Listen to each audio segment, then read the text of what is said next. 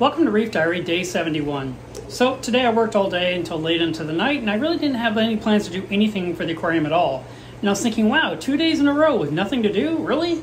But I actually did have to clean a couple of protein skimmers, make sure the cups are cleaned out, especially since we have rain in the area, and I didn't want those to overflow and send the skimmate back into the system.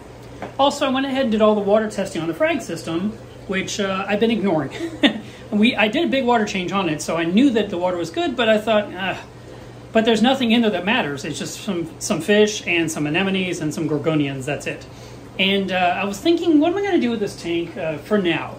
Because there's, nothing really going on.